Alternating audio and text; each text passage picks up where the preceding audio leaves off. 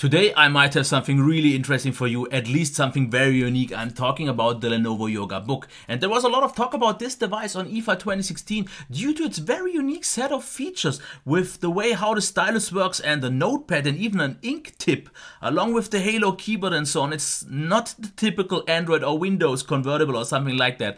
And that's why I decided to make this an extended version presence video, because I got it yesterday at 10 p.m. when I came home from work, and I've used it until 3 a.m. just to actually find out the best possible use case scenario and what you could use this for and how you could use it for, because it's something so different that I've ever used that it will be really interesting to get a little bit of a closer look until I get it done for the full review. And a huge shout out to Cyberport for making this review possible, because if I would have waited for Lenovo's German press agency, I could wait a long time, but they just changed that and maybe it will get better.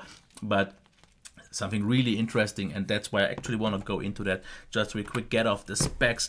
I want to quickly get into the boxing because it's actually quite nice, and if you think everything is overexposed, there is a good reason for that, and I am sorry for that, but my camera just can't handle it any better way. Here we have the charging cables and so on, the charger as well.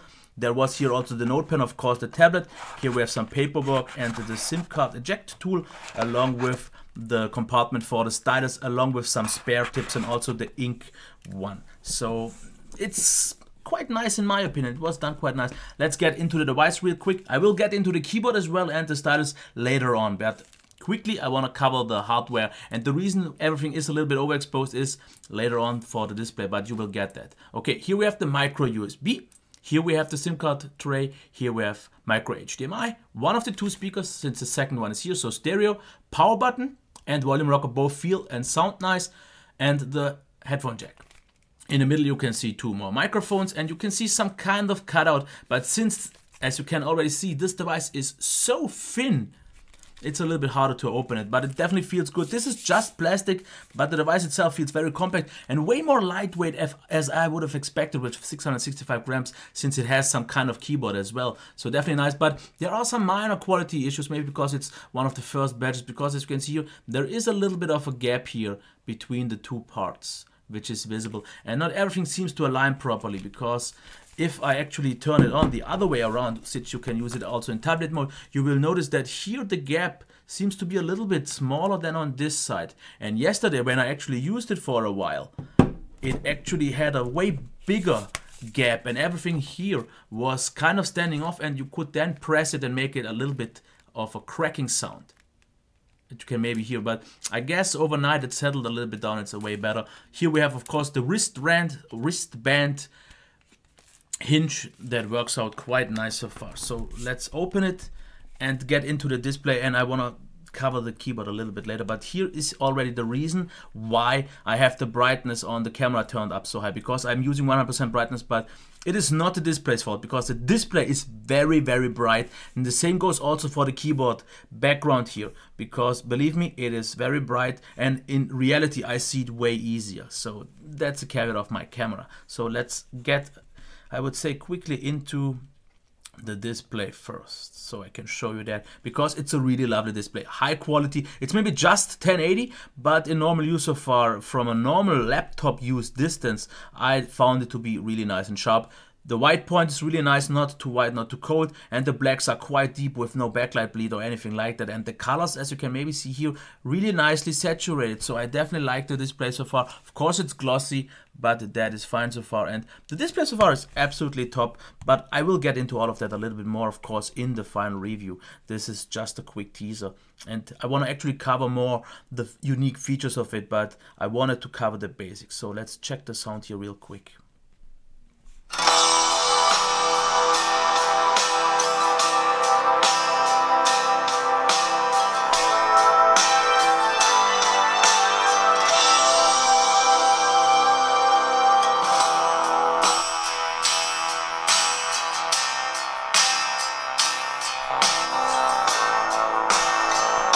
Okay, I think one thing was obvious. If I turn off the Dolby Atmos software, sound is very weak. But with that turned on, the sound is really, really nice and rich, very loud. I heard some little bit of crackling, but I guess this was more due to my audio source. But so far the speakers seem to be really, really nice. Performance, if we cover that real quick, the odd thing here is how bad Chrome performs, because I don't know why. Let me quickly zoom in a little bit for you to make it easier to see. And the scrolling here is terrible. This is not good. At some situation yesterday it was fine, so I'm not quite sure. I will, for the full review, maybe factory reset once again, because this can't be possibly the software. I've used lower powered Intel hardware and the scrolling was way better. And especially if I use my browser here, as you can see in the same software or in the same page, the scrolling is absolutely brilliant. As you can see here, even while rendering, this is absolutely smooth, absolutely flawless, and this browsing experience was absolutely top-notch. Not sure why Chrome behaves like that, because all the other apps work out just fine. As you can see here, Phoenix works just fine, scrolls buttery smooth. Same goes for Palaber. Google Plus definitely can't handle it all the way. As you can see here, the 3-column design I've not seen any device being able to really handle. So the smarter ones just use 2 columns for some reason with a different set of DPI, I guess. But this absolutely fine. So every app I ran so far runs absolutely fine besides Chrome. So I guess this is a little bit of an issue that we can fix. So we've covered that. I can't really say anything about the battery life yet. It should be decent because the battery after all is quite big. So now let's get into the one thing here first, that would be the keyboard, because of course here this will be a little bit overexposed and you won't be able to see, but I want to go into the keyboard here now, because at first I thought that this Halo keyboard, since you won't have any haptic feedback, is terrible to use, but it's actually not.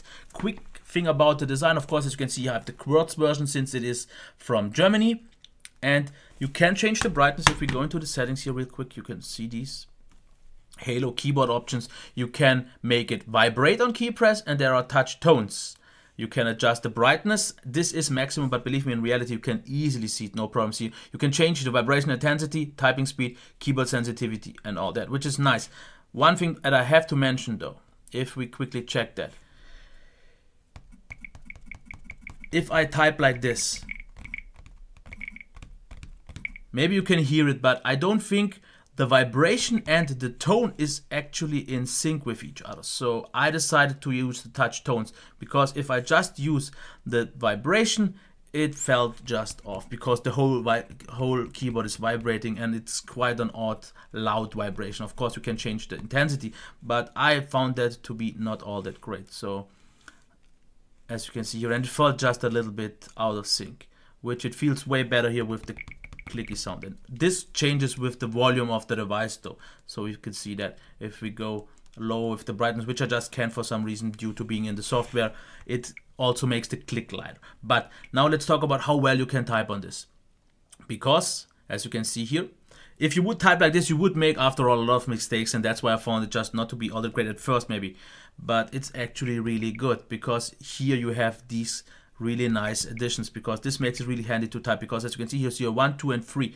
and then you can just press the 1 to enable this one, or select this one, for example here 2, and you can see 3, and then you go back to 2, and this makes typing very easy, because if you type like this, you always see a suggestion here, and then you have just to press the key. I personally, since I type in 2 languages, used Swift key, and that one works really nice as well, because if we just show that off real quick, you will see that as well, giving suggestions. They don't always appear for some reason. Maybe sometimes. Okay, now it appears. And let's try, for example, house. And here you have to press though on the screen, which is better done on the inbuilt solution. But the good thing here is it always takes the middle one if you type something. So this is okay. But I think after all, for most people, if you just type in one language, the touchpad solution will work out really nice, because you can take the selections without getting on the screen, and that makes it definitely way more handy. So the typing experience actually is not that bad, because the autocorrect works good, and in terms of size it's not bad. It's a little bit more cramped towards this side, but this is due to the German layout. But if you just quiet something, the lazy dog jumped over the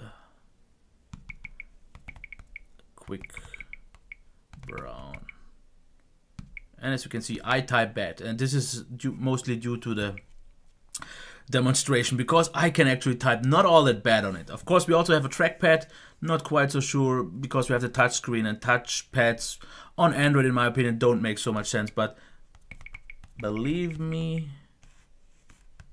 you can, yeah. This is a little bit of an issue for me because sometimes the Z is a Y due to the different layouts. I got it right yesterday once again. Believe me, it works out quite nice. So I need a little bit more. This is just because I don't really know what to show off in this video. Of course, we also have some extra keys, as you can see here. We have a function lock as well, but you can change the volume here. You can mute the mic. You can also set the display brightness, search button. You can turn off Wi-Fi. You have here a button that gives you all the apps. You have the menu key to get quick access to the keyboard or the keyboard key, because the main, let me get it right. Here is the actual menu key, and of course we have to press and enter. So this actually works better than expected. It's not the best typing experience, but it's sometimes better than an on-screen display, and I would say for mid-long typing it's quite okay, not for really long-term typing. But it's definitely not a bad solution. So what I would say now, it is time to actually cover the pen. First of all, usually it's closed and you can rotate this, not that it really does make any difference. And there are two different kinds of tips, because as you can see here, there is, this one is the ink tip and this one is the one that you can usually use. And how this works is like the following. You long press this and now the app will turn. This is the default app, and now you could just write on this. And some people wanted to know how you could actually draw, because usually people just scribble. But you can actually type with it quite nice. You should maybe use a thinner tip, and it has pressure sensitivity. And I'm really sorry for this to actually be overexposed right now, but that's just the way it works. But as you can see, you can type on it. Let's try something. Let's show off the stylus. Of course, you can type a lot more precise, especially if you use the paper later on that I will show you. But it works really precise. I didn't get any issues. You have arrow points, as you can see. If I type lightly, if I press, it works. I'm not quite so sure how many steps there are. It doesn't seem to be all that sensitive, but it works out really nice. You can draw with it, which I just can't, but I can show you a few of the disasters that I made yesterday. I deleted most of them though. As you can see here, this is actually a quite nice show off, because with this along you get the notepad. And the way this works, you can replace those because you can buy them on your own. And you could use though any other paper. And just to show off that this actually works, let me get some simple plain paper. Rip that out of here, and if I would now, as you can see here, the tip will appear on the same space, and if I would now write something, it will do it. And the great thing is something that I didn't even mention yet. If you type or if you write on this, it actually feels like on paper. This is the best experience I've had so far, that a tip of a stylus feels like paper. You can, by the way, if you are asking yourself, you can use it here as well. There is an option to turn that on and off though. But I think, of course, that's not definitely nearly as precise, because you don't have the pressure points here. And as you can see here, it has quite some delay. So it works a lot better here. Absolutely fine. And you of course can use different colors, but it works if you use the ink pen that I will show off just in a second on any sort of paper. And of course on paper it feels even more so like writing with a pen on paper. But to show off the notepad, because this attaches magnetically, but the problem is, since I've already made, and I can show you that as well, this drawing, as you can see, this is exactly the same. But the problem is, this is held via magnets, kind of at some place, but not the same, because if I try to get this line done, you will see I actually got it quite right this time, as you can see here. But if I wouldn't have properly aligned this, maybe let's say a little bit off, and I want to try to make this line now, as you can see, I'm not hitting it right. Because let's try this once again. Here I have this line, and if I try to get it, okay, I can't do it, but as you can see here, this, I am off by just a few millimeters. So that's why it's a little bit harder to, maybe if you write it once, to actually make some notes again on that. That is a little bit of an issue for me. That's something I noticed. So make your note once, or you get a problem because it won't just align, or you maybe sometimes a little bit beforehand have to just make it align, and then it works out really nice. But let's actually get to the tip now, because it works really great on the surface. But now let's try the ink, because that's definitely a unique feature. You can easily take this out, just placing this and hold, getting a little bit off axis and pull it out. Now, here we have the ink tip. And you can easily put this on. How this actually works is still a mystery to me, because if we go and open a new document and open something, I made some notes just to try, so let's get into the next one, and we should get into portrait, and you can see that, and now things are okay. So since it is now what it is in terms of alignment, you should do all your notes without taking this off again. So let's try something, and I will write this. Let's say this is, and of course I should select the screen. That was my mistake, but it should work, or wait. Okay, so you have to sometimes, since I moved, that you have to press this button to enable actually that this works. The problem now is, and maybe that's not even that bad, let's actually open a new one. I've already written something here, and you say I don't have that here, so just write over it again. So this is a test of the ink tip. And as you can already see, it looks exactly the same. It actually looks nicer if you use a proper, for example here, a proper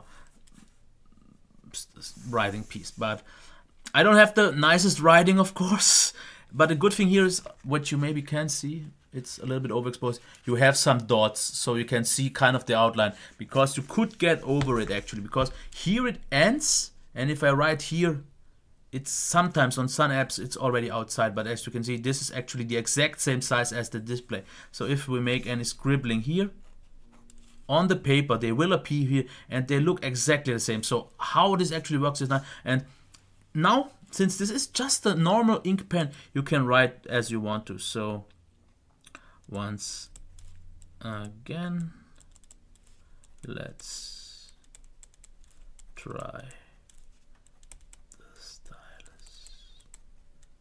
So that is really, really nice and handy. But what if you don't want to use the screen? That's also no problem, because if you just turn it off, and I hope I will get this demonstration done right. What you have to do is, now it is turned off, you could now just place this on top. Of course, align it once again, and let me actually get this a little bit less exposed. And what you have to do now is press the button. This means that the ink is now enabled, and you could now write just something. So once again, let's try this. So you can see I wrote this now. What about now? What you have to do is now press the volume rocker up. Then you should hear a vibration, and the note should be on the screen. But I actually think I did that wrong, because I think this has to be actually lighted up. So I got that wrong. So let's try it once again. Okay, here it is. Did it work? And I definitely, as you can already see, didn't really properly align now. Okay, if you now press the volume up, you hear the vibration, and if we open this display now, the note should be as it is on the notepad. Is it there? Lenovo Note Saver, tap to view it, and you can see it. It is there. As you can see here. No. Okay, I wrote it actually the other way around, so that was my mistake. But you can usually just rotate that. That is no problem here. As you can see, okay, here it is. Did it work? Of course, since I took it off, the alignment, and I've already talked about that, is not good. You can actually still write on this now, but I don't want to risk it, and I have to quickly check beforehand if I do that, if we could still actually use this with the ink pen. I don't think, because it works, but then you will scribble on your mat, so I would not make that. But I definitely find this to be really handy, because if you just want to have a notepad in the closed mode and write some things down, you can make this. You can make this, like for example here, make some pointers, and afterwards it will be saved. So this is definitely nice But there are a few downsides that I noticed, because of course you can use it also the other way around. Since I'm left-handed, I have the notepad here on this side. But for example, it says that you can use it in different apps. If we, for example, go into one just real quick. So let's enter, for example, let's say the Google Docs document, because this is something where I've noticed an issue. If we go into Docs, open a new doc, and now you wanna read something that you have written. For example, here, blah, blah, blah, I wrote that, and I wanna make some notes now. The problem is, what you can do now is press this button, and this will appear. And this means that you can now use the notepad and write your notes, as you can see here. And you can see a small little preview here, and it will exactly do what you do in exactly the size, but you don't see that. So I could now watch a YouTube video, browse the web, or do whatever I want and still make my notes. So if I watch a video or watch anything else or make some research on the net, surf something, I could scribble down my notes and they will be already saved. But the problem is, and this is something that I hope will be changed, if I now press the app, I will get into that. And as you can see here, it is done. That is cool. But the problem is, how do I get back? Because if I would go now back to my app, it will just open another note. And I can't really continue working on this note again. That is something that I just don't get why. Because there is this button, once again.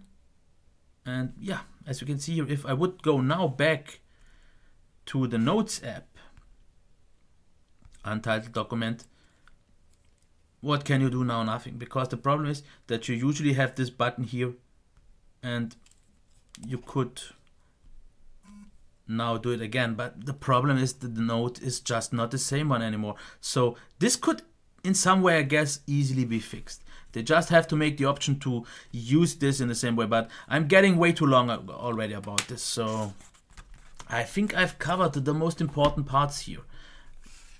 You can quickly switch those out, that is no problem at all. That works out really good, and then you can use it just normally. And if you are a note taker, this definitely could be very handy for you. Of course, once again, turn it off and you can write. So different colors also work with, of course, you should hit it right, works without any problem. So to get this covered, since this will be actually longer than the actual review, but then I can refer to this video. So the hardware on its own for now seems to be really, really nice. Solidly built, maybe not perfect in terms of quality control, but since this is the first batch, it's nothing major, because I did not really notice it so much, but actually now you can see it. Now the gap here is a little bit bigger and it will click. So if the device lays for a while now, like it did yesterday, it will settle and it will be gone. But it feels great in the hand, it's super thin. Typing on the keyboard is actually better than expected. Still not super great, but for a 10-incher, it's not always great anyways, even with a proper one. Display seems really good so far, sound seems really good so far. The performance in everything besides Chrome seems really good so far, but I think the Chrome thing can be fixed. I don't think that can be the normal. Battery life will be seen in the review, and the rest as well, but the notepad feature is definitely something very unique that works way better than expected and is something really unique. And if you are someone who really uses notepads but wants them also digitally stored, this is cool. And of course you could draw really nicely, because there is also, let me quickly show that off, for example, a drawing app that allows you way more than what I showed off. Like I said, opening it is not all that easy. Let's quickly get that done. As you can see here, and there is this Outrage app, and there will be maybe in the future some more things that work with this, but as you can see here, now we have different tips that you can select with that, and then you could just draw in every color you want. You can choose that here, for example, and here we have different brushing methods, as you can see here as well. It's a little bit more delayed, as you can see, it's not all that quick. But it's really nice because it's actually very precise. But it's really, really nice. You could do the same here on the screen, but it's even more so delayed and not precise. As you can see, it definitely is better here with this one. What I've noticed though, the touch precision towards the bottom is not perfect, because on so many situations I had trouble actually hitting the buttons right, because as you can see here now, nothing happened. So sometimes you will have to just press twice. As you can see here, due to the edges, it doesn't seem to be all that responsive to the screen, but this is not a big thing. So that was it. If you have any further questions, what I should check for the review, please let me know, because I've covered what I thought was interesting to show off or maybe helpful. So definitely a unique product. Let me know what you think of it, if you have a use case scenario for that. Because I saw some people who wanted to know if you can write on it. And yes, you can write on it as you could do on paper. The problem is, if you do it on the Halo keyboard side, you don't really have something that makes you easy to align and write. Because I noticed that I drift off, which I usually do on paper if I wouldn't have the lines. With the notepad, that issue is done, and you can just buy new ink tips as well. I don't think they are all that expensive, and the notepads can be bought as well. I'm not quite sure how many pages this has. I think like maybe 30 or so, or 20, and you can buy just new ones. So let me know. It was super long, but maybe it was helpful, but that's what it is. Okay, until next time, bye. And once again, a big shout out to Cyberport. So go check out their links in the description if you are from Germany, Austria, or Swiss. Until next time, bye.